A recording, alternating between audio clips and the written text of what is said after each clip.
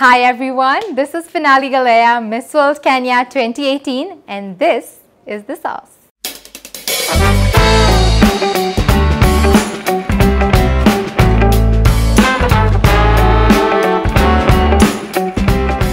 Have you ever heard the name Finali before? Never.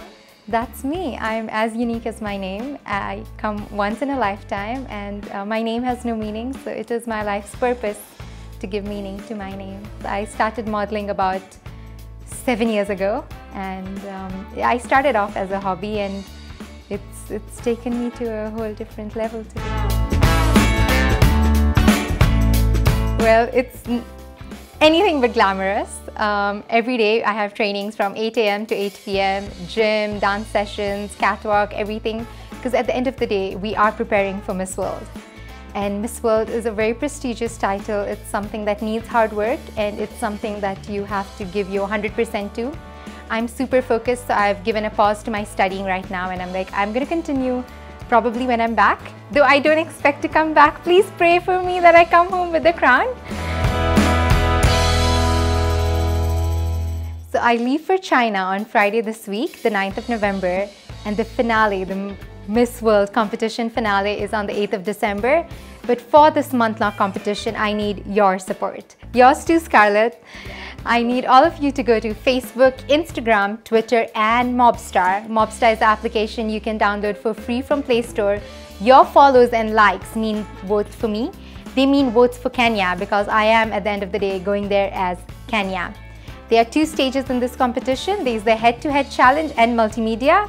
So I expect all your votes and all your love and support. Please also do pray for me, and let's bring this crown home.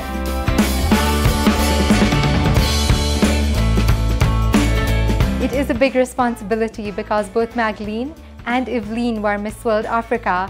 So I hope to at least reach their level, but I do hope and pray that I am able to bring home the crown this year. Well, I don't see a difference, because being born and brought up in Kenya, I believe Kenyans, at the end of the day, we are all one. There is no special treatment I get, or there is no worse treatment I get because of my origins or because of a certain religion or ethnicity I come from. In fact, I don't even believe in being the 44th tribe, because I believe as tribes we should stop dividing each other and come together as one and come together as Kenyans. Yes. Well, I have been working with an NGO called SOA Foundation for the past 2.5 years. And so for me, the Beauty with a Purpose project became something that I was working on before I joined the Miss World Kenya. My project, personally, I have named Hapana, the right to say no. We are trying to urge women and men, and I believe everybody, to start saying no to the practice of widow cleansing. Widow cleansing is a practice that happens in Western Kenya. It is a practice whereby a woman is forced to sleep with another man in the pretext of getting cleaned, or having the evil spirit of a husband, or a lot of biased things happening to her, whereby if she refuses, her inheritance is taken away, her and her children are left homeless and, shunned from a village where she might have grown up in. And we are trying to stop it. We are trying to get women to do more with their own lives and to make them independent, such that even if they say no to the practice and such events do happen, they are able to stand on their own feet, earn their own income, and feed their own children, because many of these women succumb to this practice for their children. In fact, Capital FM has also joined hands with us, and they're going to be helping these women when they want to talk about depression. Pageantry has given me a platform to be able to voice my opinion, to be able to say things. I mean, how often do you take a 20-year-old or a 20-something-year-old seriously? What pageants do for me is they give me a platform, they give a title in front of my name, which makes people listen. There are so many people I want to help, and it wouldn't be possible for a 20-something to be able to do something without a pageant like this. Yes.